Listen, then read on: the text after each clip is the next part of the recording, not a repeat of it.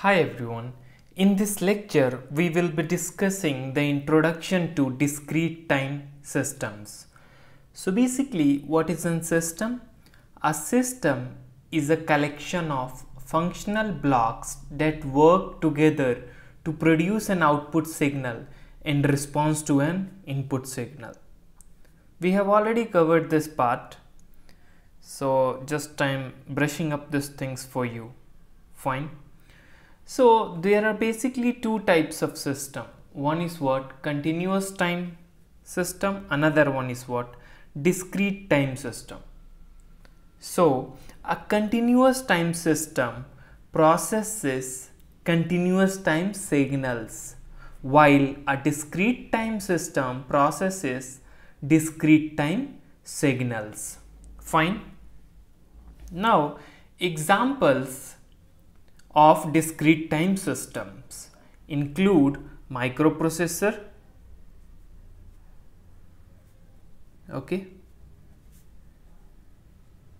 microprocessors, shift registers,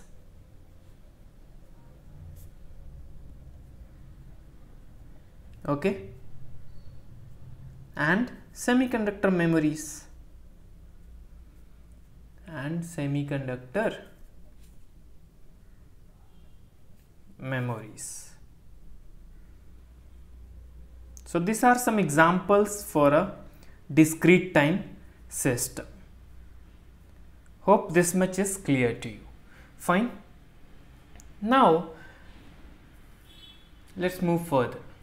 The transfer function of a system determines its response or output. In another way, the response or output of the system depends on the transfer function of the system. We'll see this, what is the transfer function and all, in upcoming lectures. Just now be aware, like, the transfer function of a system determines its response or output. Hope this much is clear to you. Now let's move further and understand the representation of a discrete time system. Fine.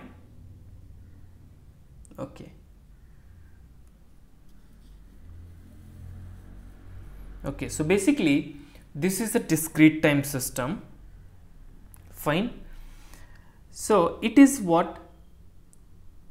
It is essentially a collection of interconnected elements that operate on a DT signal known as input signal or excitation, right, based on well-defined algorithm.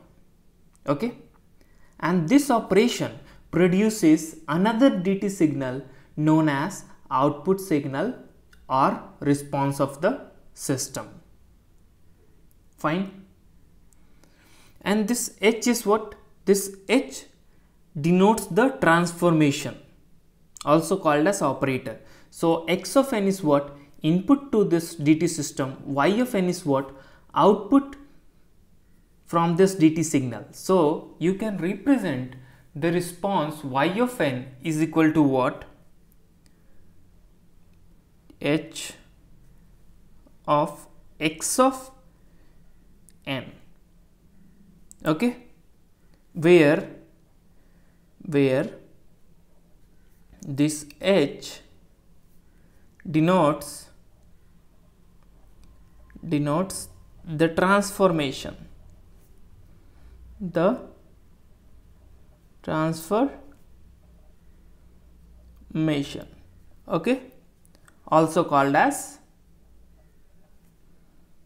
also called as operator.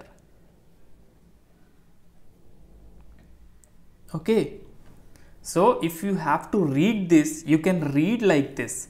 So Y of n is what? Basically Y of n is the transformed version of X of n. X of n is what? An input. Y of n is what? Output. So this output Y of n is the transformed version of X of n. Fine. Let's move further. Now let's define a discrete time system. So basically discrete time system is what? Basically a set of elements which are connected together in order to operate on a discrete time signal called the input signal or excitation. That is what I explained in the last image, right? According to some well-defined algorithm to produce another discrete time signal called the output or the response of the system. So this is what discrete time system. It is built based on some algorithm, or you can say some algorithm is fed into this system. Now based on that algorithm, this system will work. So x of n, this is what basically it is an input signal for this system, input signal,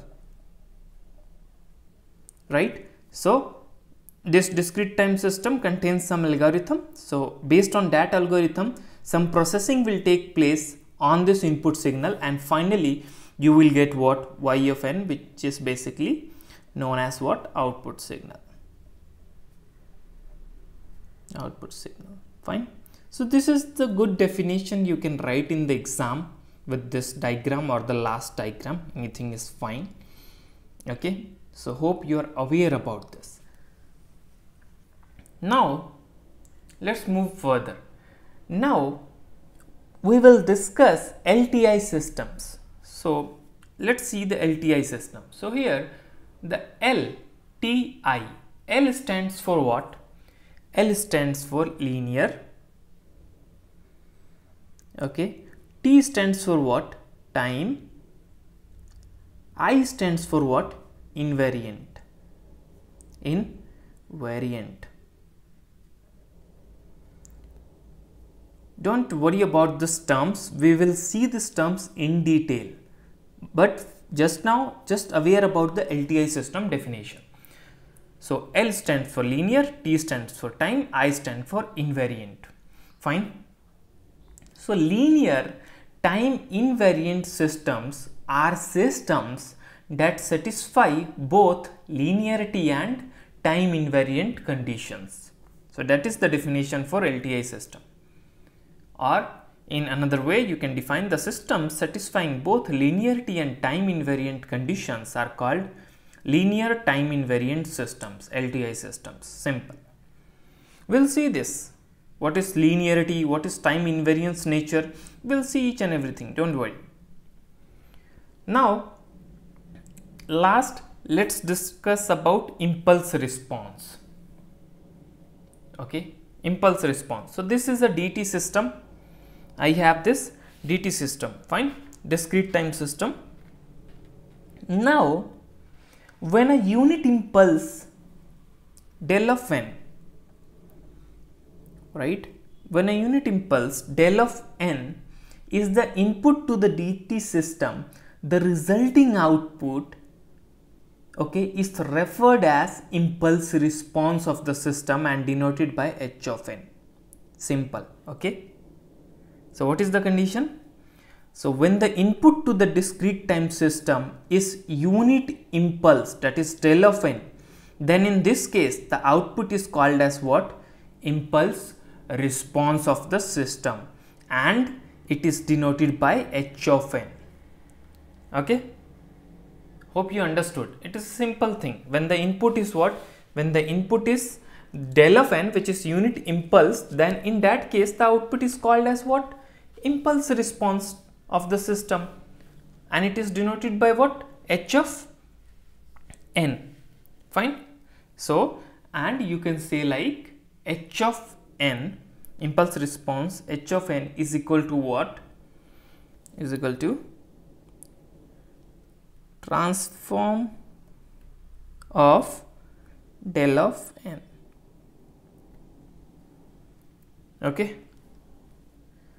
So basically, if you see, this h of n is what? Transformed version of del of n. H of n is what? A transformed version of del of n.